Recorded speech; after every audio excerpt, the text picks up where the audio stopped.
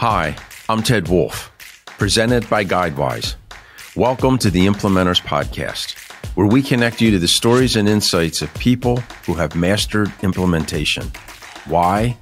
Because ideas are easy, but implementation is hard. Join us as we uncover the secrets of successful implementation so you can conquer your implementation struggles. Welcome to the Implementors podcast presented by Guidewise, where we focus on the topic of implementation because ideas are easy, implementation is hard. Today, my guest is Chris Zeunstrom. Chris comes to us from Lisbon, Portugal. And Chris, a little background, and he was a founder and CEO of two businesses, Ruca and Yorba. And Chris comes to us today from, again, Lisbon, but he started at the University of Kansas. So first of all, welcome to the show, Chris, and tell us a little bit how you got from the University of Kansas to Portugal. Yeah, absolutely. Thanks, Ted. And nice to meet you. And thanks for having me on. And excited to be on the Implementors podcast as a process design nerd. So, I started, I was born in Oklahoma, grew up in Iowa, went to school in Kansas. So very Midwestern roots. My parents are professors at university, so grew up in college towns in the Midwest. And then, basically went to Chicago to start kind of my first foray into like the ad agency world, basically in building healthcare applications and stuff like that, learning process design, learning agile design development. And then that took me on a wild ride, working at BSA Partners and Accenture Interactive, what becomes Accenture Interactive, doing kind of lead product owner, product management, digital strategy, which took me from New York. I ran a design studio in Tokyo for IBM for 6 months to get that up off the ground, doing agile design and development studio and instilling that into the Japanese Salesforce culture of IBM. And that's kind of, I guess, what really started the notion that like there's a lot of different ways to build things, and meeting lots of really talented people in Vietnam and Japan. Then came back to New York, did a startup, was kind of tethered to my desk in New York, and that ultimately kind of gave way to what then birthed Ruca. And when Ruca was born, I've been traveling ever since and kind of running this distributed remote design cooperative from Costa Rica, from Portugal, from New York, from France, so all over the place. So it seems like you've been doing a lot of traveling in your life, meeting a lot of different people and a lot of different experiences. But the glue that holds it all together is the organizational framework, organizational design, process control, things like that.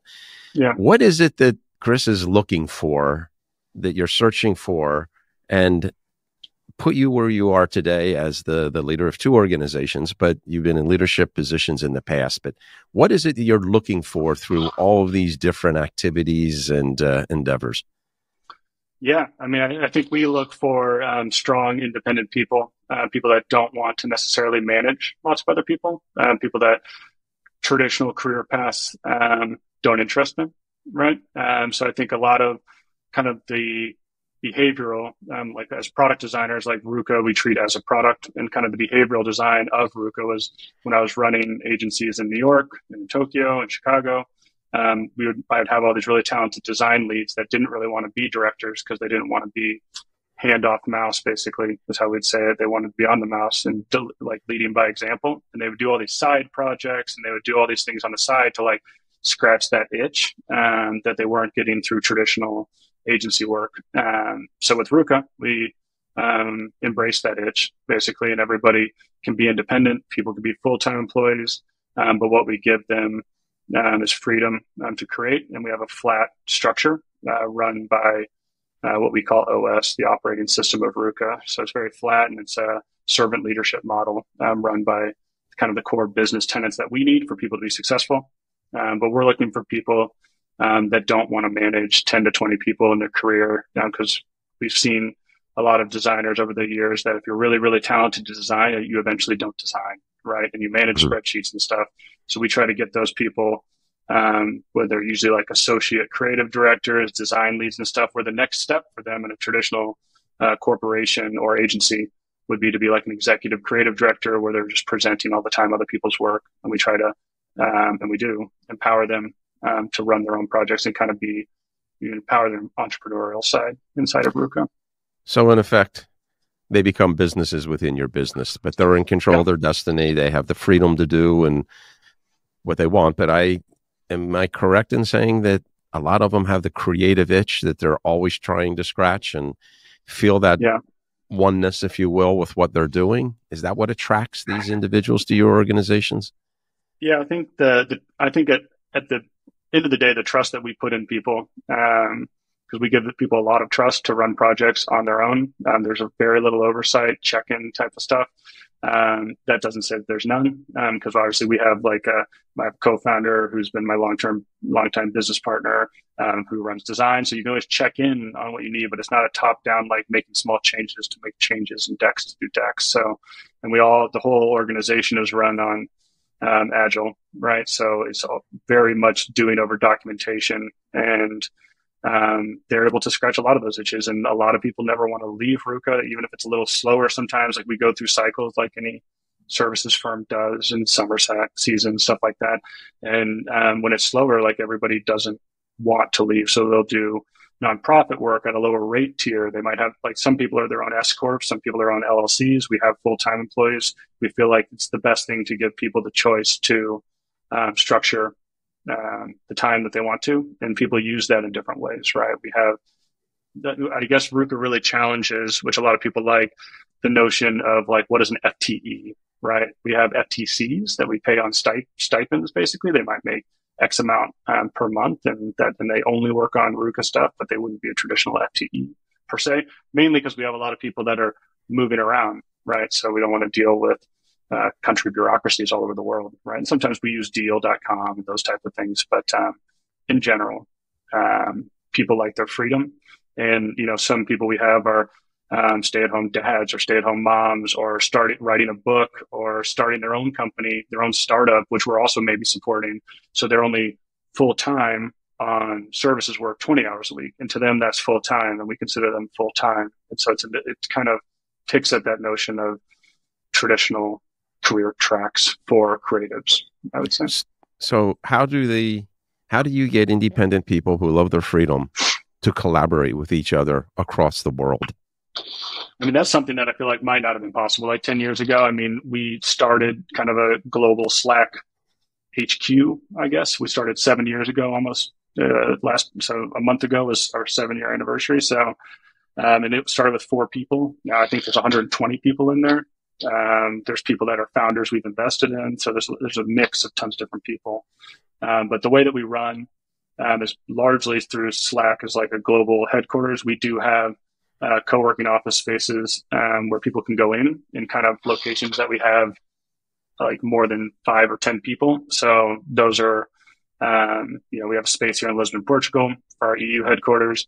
We have a space in New York. We have a space in Costa Rica, because I used to live down there, and we have designers down there. And then we have one in Nepal and one in the Philippines as well. So, but it's an optional. It's not like it's only if they really want to. So we don't really ever get office space that is long-term leases. It's really always flexible is our goal to always have that, be an option. So, but yeah, I think, and then a little bit on the Ruca OS point, my co-founder, head of operations, which I think has been some of our secret sauce, like having Nolan, who's my head of design, who's been with me on lots of different projects, understand and kind of embrace that kind of what we call quiet competence, right? So not just like talking at people, not talking all the time, like being quiet, but leading by example. And that sets the tone for Ruca, Nolan, and how he runs design, because we don't have a lot of like loudmouths, and we don't have the people that talk over people. And our clients on the services side love that, because we're like an extension of their team.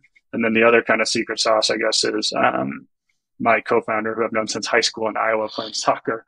I recruited him, I guess, when I was licking my wounds off my startup that had failed, because I wanted to run this agency, but I wanted to run it very different. And he owns Italian and pizza restaurants in Chicago. So he's kind of put a whole different like industries model into a very lean organization. And he runs what we call Ruca OS, which is like, it's just taking the tools you need. Like, you need time tracking, you need all these things. So it's like, you need payment stuff. So we have like Harvest and all these things. It's all connected through Zapier. And basically it's all automatically run every month. People get paid. People trust that they're going to get paid. It's all very clean, and we don't have to have like a huge operational office to do that. We have a couple full-time people that help run the books. You mentioned briefly there that you, in your earlier career, had an organization you started, but it failed. What was that experience like for you? That was brutal. I think, so I had run, at the time, I had just left running the New York office for a company called Idean that got purchased by Capgemini. Those guys are great Finnish guys, and they taught me a lot about like a heart and soul of a company. But like I had been running like IBM design retainers for like 2 agencies now, and like there's lots of money flying around in enterprises. I was like, I'm gonna go try my hand at startup, and then you realize how much harder that is. Talking to investors for, I think we probably talked to 150, 200 investors. We raised, I think, 700,000 seed. We could never raise a Series A. It was a political tech startup in 2016. I think we actually timed the market really, really well, but didn't have the right product. And, as your Implementors podcast, you got to have all those things kind of line up to be successful. So I think we had a good team. I think we had good timing, and then we didn't have the right product, and we didn't have enough runway to build the right product. So I took a lot of the lessons from there. That's actually how Ruca gets its name. It's actually from a 1990s song called Waiting for Your Ruca, which is about your loved one, basically, like in Chino, Southern California slang. So Nolan, who was my design lead at the company's called Advocate, think of it like a Yelp/Rotten Tomatoes for politicians. That's what we were trying to do. And then Facebook became that. I'm kidding. But so we took a lot of that, and we were like, oh, we're just waiting for our Ruca. And then we're like, well, as product people, let's just build Ruca. So we bought Ruca.vc. And the first website for Ruca was Ruca.vc. And it was basically how we hate venture capitalists, and that we're going to invest in ourselves from here forward. And we're going to do services contracts, cut 20% of that out of it, and build our own fund and fund our own projects. And we've been doing that ever since. So we have no external capital. How did you implement in your own life the lessons you learned from failure? Because some people, they run from it. They can't manage it internally. How did you implement those changes and the lessons that you learned into your future organizations? Yeah, I think that's a good question. So Advocate was based in New York and San Francisco. We raised money. We followed the path, that kind of the chess game that is startup life and VC capital.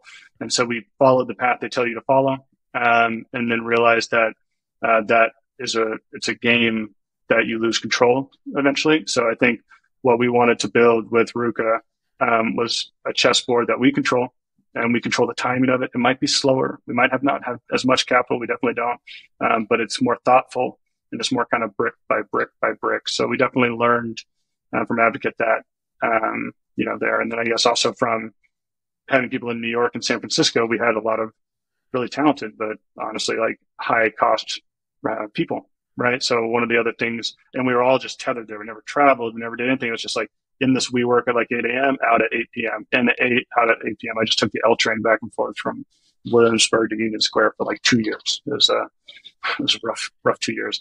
So then after that, we were like, well, people like that. We want more of those people, but we'll let them, you can work from anywhere. Right. But you have to work.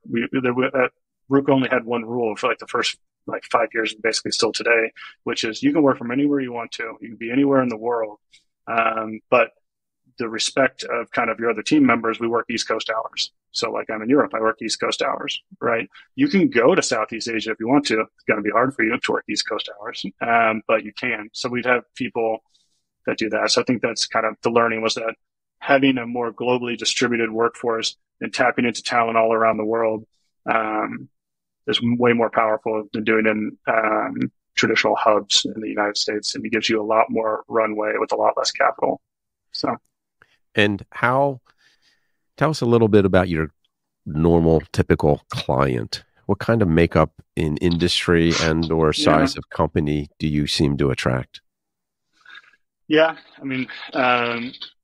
this also goes from the learnings that I had at the largest agency I ever worked at, where they put a minimum where you couldn't do any projects under 100K, right? Because it wasn't worth it, right, for operations. But because we have an operational lean model, we take projects of all sizes. We take $2,000 projects, $10,000 projects, We have retainers that are $1 million, $2 million, right? So we have all types of clients.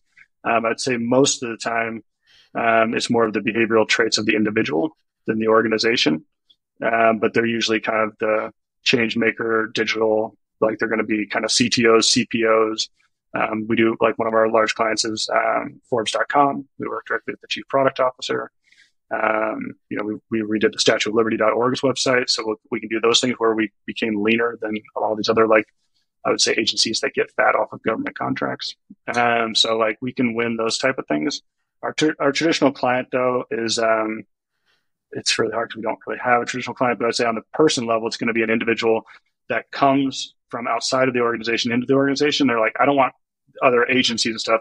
I want my, like, startup hustler people. And we're known as a cooperative that has founders that have failed, which is, in my opinion, the most valuable founders.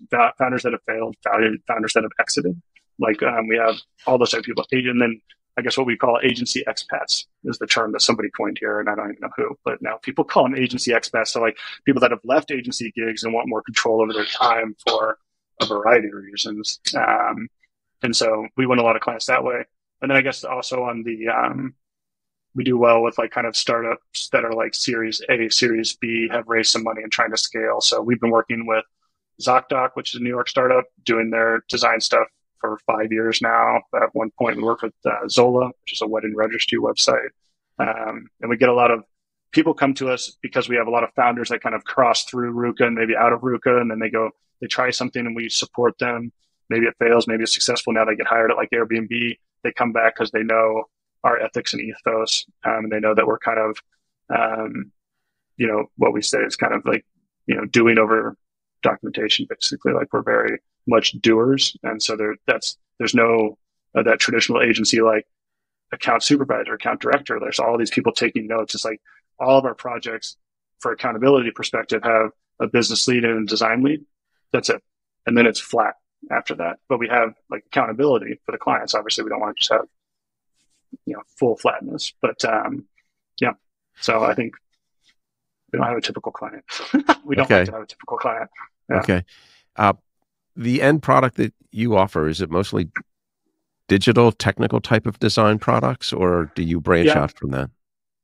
Yeah, it's mostly digital product design, what we would call DSDD, which comes from my Accenture world and stuff, which is digital strategy, design, and development. So I'd say most of our stuff is that, although we're going through 2 rebranding projects right now. So we just rebranded a company that got sold to some private equity that's not live yet. And then we're rebranding an old client that was on the stock exchange and is splitting out. So we do a lot of branding projects now as well. But at the core, everything that Ruca does is design. So that might be product design, UX, UI, branding. We have writers, we have all that stuff. So that, I guess, that kind of used to be one thing that people liked about us, and was kind of our early days pitch, was Ruca we don't have like a motion department that has 20 people in it. We don't have like a department, or we don't have a writing group that has 10 people that sit on the bench. We have very lean groups, but we have all the roles that people would need to launch a product, launch a company, or launch a brand in the first 16 to 24 months. And that's kind of our stump pitch. And that works well because a lot of people launch things. You mentioned previously that one of the types of individuals that you attract to your organization would be individuals who may have led or had a design business agency, but they failed. And you said you love that type of person. Why do you love that type of person? Because I feel like the people, like, it becomes easy to you, right? Say you have one success right out of school, or say that you're, you get into YC, which we have startups that we've invested in that get into YC, so nothing bad about that. But like, if you, that chessboard game that I was talking about with Advocate, if you play that game and you do that, it doesn't necessarily show you the downside of that. You always learn more when you're in the corner, right? So it's, like because a lot of people, like, let's say that you worked at a traditional large enterprise, like a Fortune 100 or something, right? You have very unlimited resources sometimes, and you don't actually have to be held to KPIs or anything like that. But the people that have ever had to been in a startup or anything that has to calculate time based on MTLs, which in our world is months to live, knows how you actually have to prioritize things, right? Because if your MTLs are 3, right? So you have 3 months until you're out of cash. You're going to prioritize that a lot differently. You're not going to make the dashboard look sexier. you're going to make sure the payment plans work, right? In case you have to cut to zero, like how do you live after that? So those people learn a lot more. For sure. On your website, the Ruca website, I love this. What Yeah. you put is it's an adaptive organization that changes with the needs of the work at hand. Tell us more about that. Yeah, I love the word adaptive because people always, we do, especially like, at the start of last year, there's a ton of tech layoffs. We all know that. There's a ton of agencies that have gone under because of that. And Ruca had, I don't know, we had so many inbound people asking us about our model and stuff like that. And kind of what I would tell them is like, you're not going to like it because like what we've always said is that it's just this adaptive organism. We have no long-term business plan. We have no plans for exit. We have nothing like that. And so every 6 months it's redrawn, right? We have profit sharing for members. So people in Ruca make profit sharing on projects they're working on potentially. But the adaptive nature is like, we can recoil, we can expand very, very, very quickly. But I think the main thing is that the kind of that Ruca OS team, my other co-founders, every 6 months, we kind of set an agenda on what we want to do. And that has ranged from, we have our services, which we've talked a lot about. We also have our ventures, which is where we put a percentage of what we make on services to reinvest in ourselves or reinvest externally. And we have, we have shares in some companies that hopefully go public soon. And then we have our foundation, which distributes capital to nonprofits around the world. We bought computer labs in Nepal and in Philadelphia and stuff. And then we have our products, which is where like Yorba, the other company, lives, and other ideas that aren't as far along. But those 4 pillars change. They're like pistons, right? So like some of them might get more gas every 6 months. Some of them might pause for 6 months if we're having tight times. Some of them might explode for 6 months where we'll put tons of money into external companies because we're flush, right? But they never go away. I think that's how we kind of adapt, right? The best companies adapt without baggage. And we try to keep as light a footprint as possible so that we can always adapt and don't have to worry about, well, we could do that, but our rent in New York is $20,000 a month, so we can't do that. So we try to keep very light footprint so that we can go with the wind, go with the waves. You've developed a very nice organizational model that is adaptive. And to me, the root of adaptive means change and change management. You have a very fast moving organization. It's lean. It is adaptable because it is lean. But how do you communicate and help other individuals manage this change in the environment, in their daily work environment, et cetera? How do you help them manage that change so they can implement the behaviors, the beliefs, the activities that they need to be successful? Yeah, it's a good question. From a kind of the servant leadership model that we have upward, we try to instill a lot of type of things that are like training materials or even just opportunities for people to test out different things that they've wanted to do for a long time. Maybe they came in as brand and no one's ever gave them a shot on product because they're a really talented brand designer. We'll let them take a shot on product, right? But it might be for like a startup or somebody with like a smaller budget, like 25K or something, and they'll go above and beyond and they'll probably crush it and they'll get more of that type of work. I think whenever we do it's a self-regulating kind of change thing because we have a lot of independent creators and stuff like that. It's its own kind of ecosystem that regulates itself because if people bring work in or they're a business leader or design lead, there's no central resourcing, right? So your brand inside of Ruca is important, right? Because you want to be known as easy to work with. You want to over deliver. You want to be known as like super talented, honestly fun to work with. So that kind of allows you, and if you're not getting enough work, like that's sometimes where people will come to me or come to one of my co-founders and we'll help them understand that, right? Of like, maybe take one of these types of projects, but be the design lead on a smaller thing. And then maybe, you'll get something, larger, right? Like a Morning Star or some larger services contract that we have going on with like a tech company. But so I think it's definitely not stick driven or like, oh, you're on, like, I don't do PIP plans and stuff like that. Those are dumb. And so it's kind of more of like a carrot of like, here's the bar of what we believe you can do. And if you're in Ruca, we believe you have talent, and that can be very useful to us, to our clients, to our own products, to our venture firm, our things we've invested in. And I guess we kind of change through giving opportunity, if that makes sense. On your website, you mentioned that you invest in companies. How do you go about doing that? And what type of companies? Usually, Are these internal individuals, or are they external companies that you're investing in? both. So we have two, well, technically we have three distribution arms, right? So there's our ventures, our foundation, our products. So for our ventures, yeah, we write 25K, 50K checks. Sometimes we take equity and surround our network around them to help them get off the ground. We've had success doing that. We've had exits doing that. We hold shares in the company going public doing that and we've always kind of done that. And the way that that model works is, basically on like any profit that we might have, even at a lean organization, any profit we might have, like redesigning a website for Statue of Liberty or something, some of that will go into this fund. It builds up. We make about 3 or 4 investments a year. So that's how we invest in them. And normally those are in founders that we know or know somebody in the network. So kind of that circle of trust is extended outward. Not always, but a lot of times that's the case. And yeah, it's usually just, we don't really, as you can tell from my days running a political tech startup, I get really tired being told by Series A investors that I don't fit any thesis. I don't fit some thesis. So we have no thesis. And the thesis is basically, our thesis, non-thesis, I guess, is that they're good people doing something that can improve the world and has some secret sauce in it, right? Something that makes them a little bit different, a little bit weird. So that's the venture side.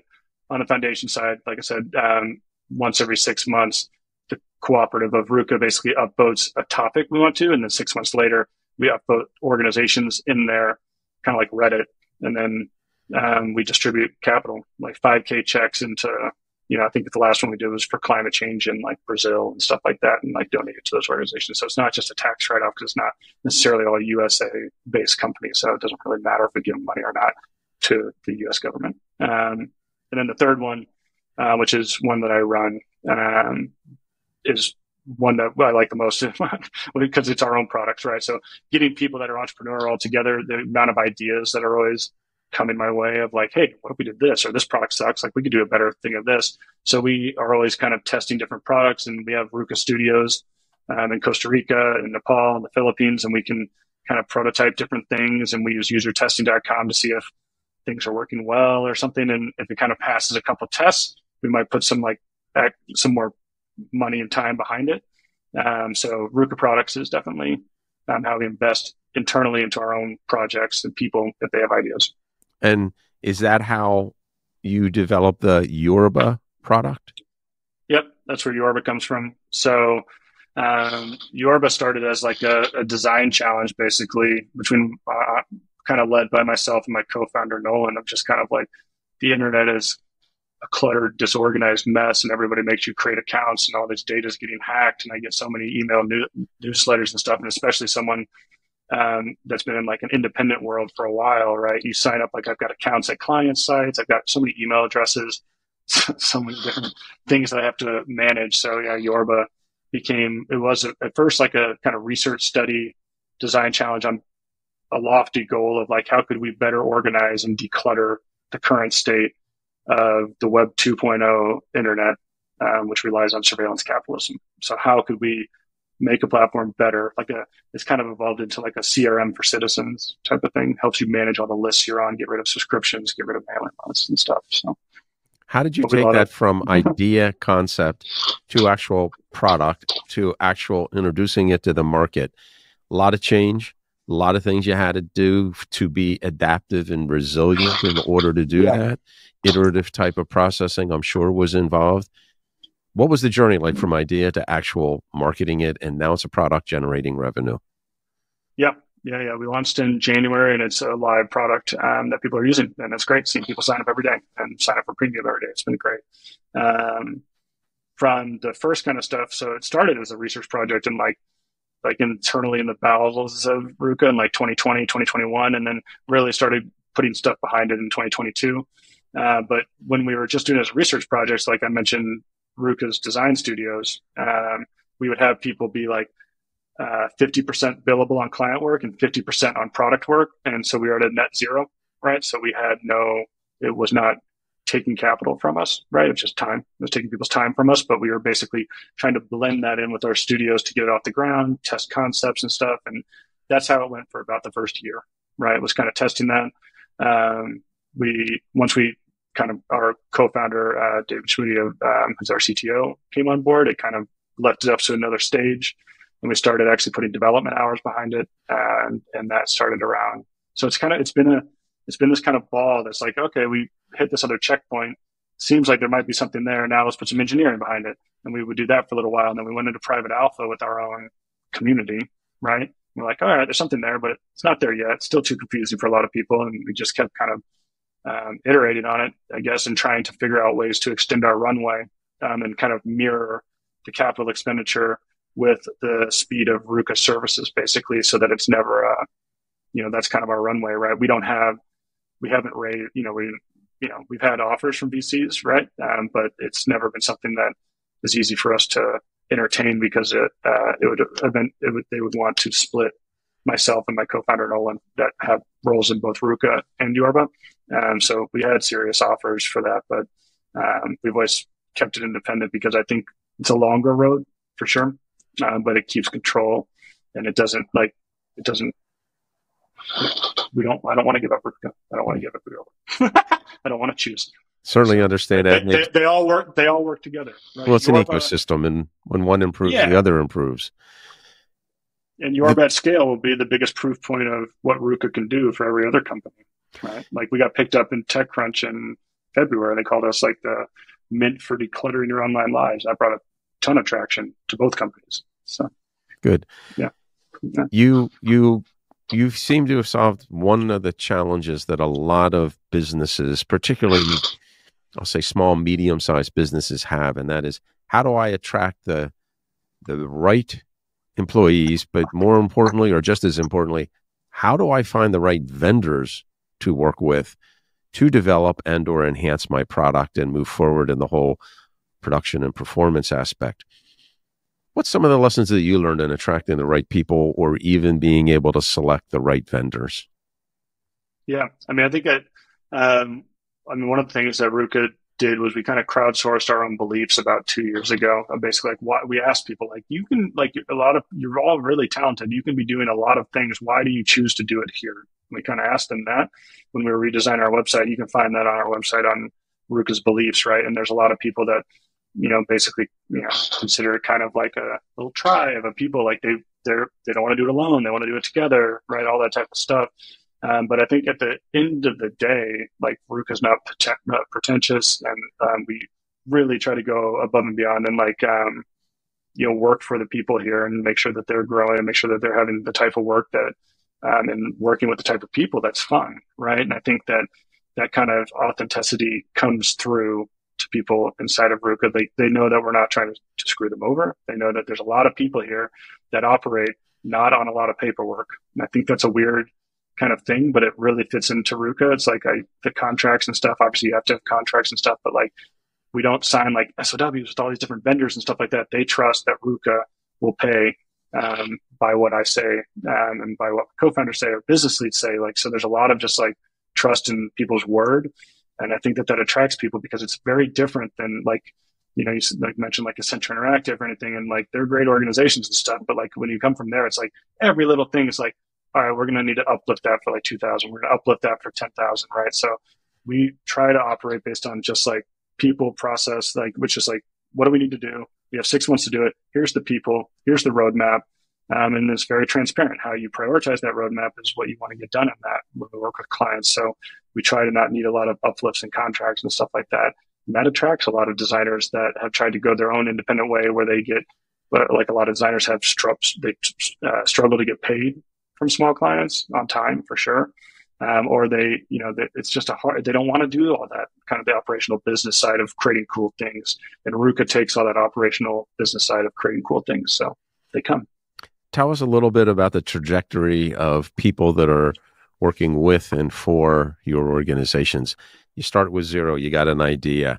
I believe you mentioned earlier in the conversation you have 100 people in that area working across the world. Give us a little bit of background on what that trajectory was really like. I mean, people have come to us from all different walks, but yeah, that trajectory, it grew with the projects, right? So like at the beginning, we had myself, my designer, Nolan, a writer, and then it's like, oh, now we need a project manager. Now we need some operations. So it really grew with the needs. Like, I think the trajectory of Ruca and the types of people that we have here, and half the organization is designers in some way, shape, or form. It's they like that because it's a design-led organization, and so they don't have to listen to kind of the business bureaucracy that they're used to.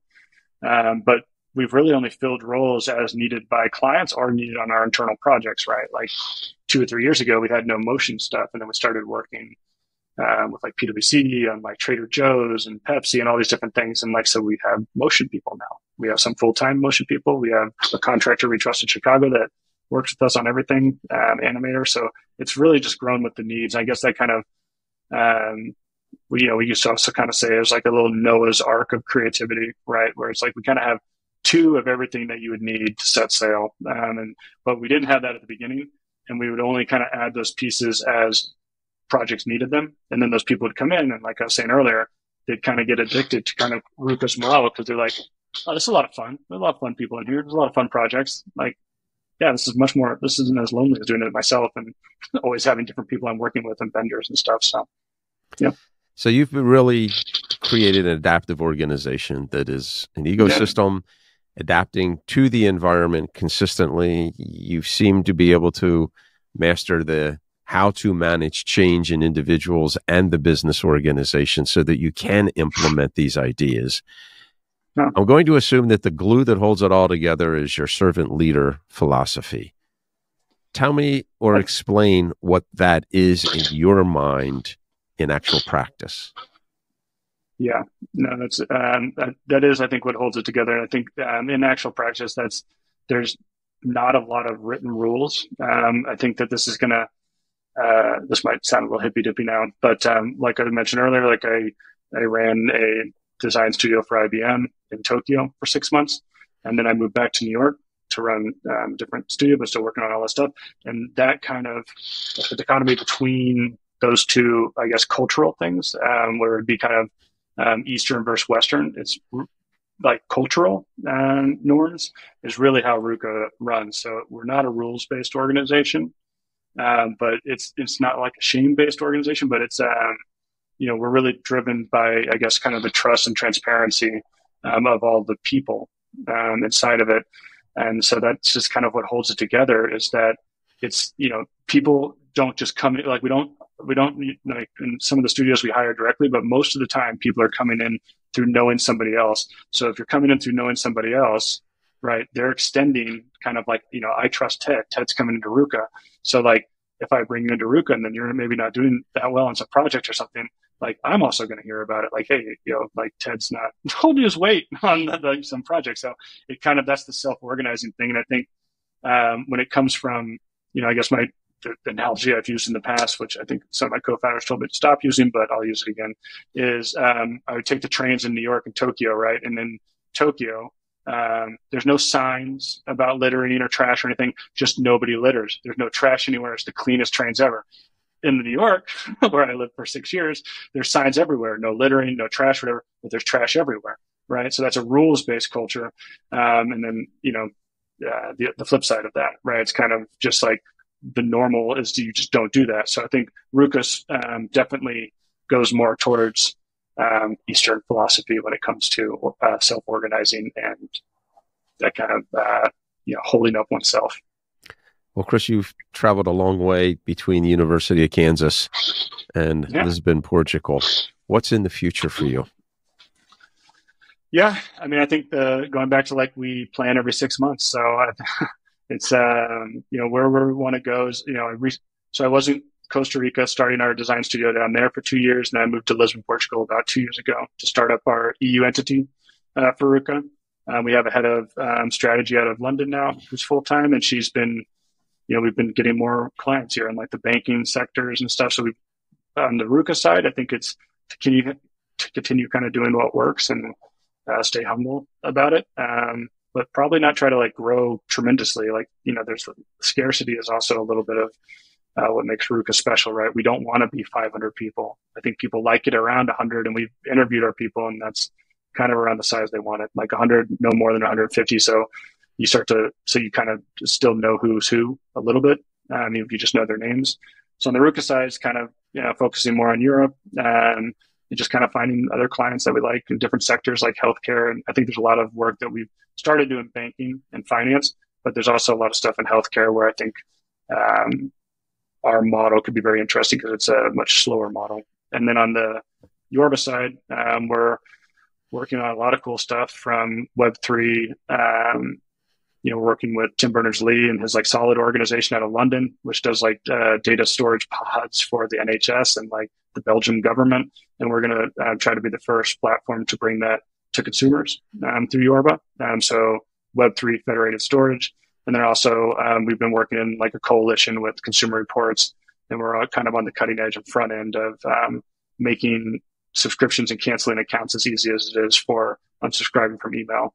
As that legislation, I think there's an article just last night from Biden about to focus on it. So we're preparing a platform that can be kind of the first authorized agent platform out there for you to delete a lot of crap online and get leaner.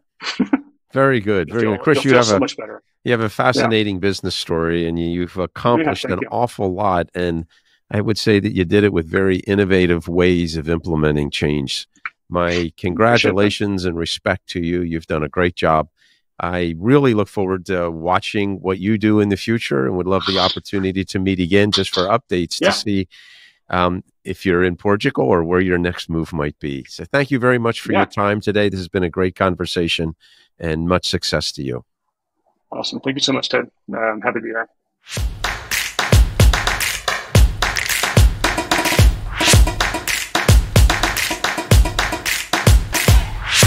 Hi, Ted Wolf here. I want to thank you for joining us for this Implementors video. The Implementors podcast is presented by Guidewise, where we, along with our vetted member community, recognize that ideas are easy, but implementation is hard. To learn more about getting things done with Guidewise, please visit us at guidewise.io. And to conquer your implementation struggles, please like and share this video and subscribe to our channel. Happy implementing.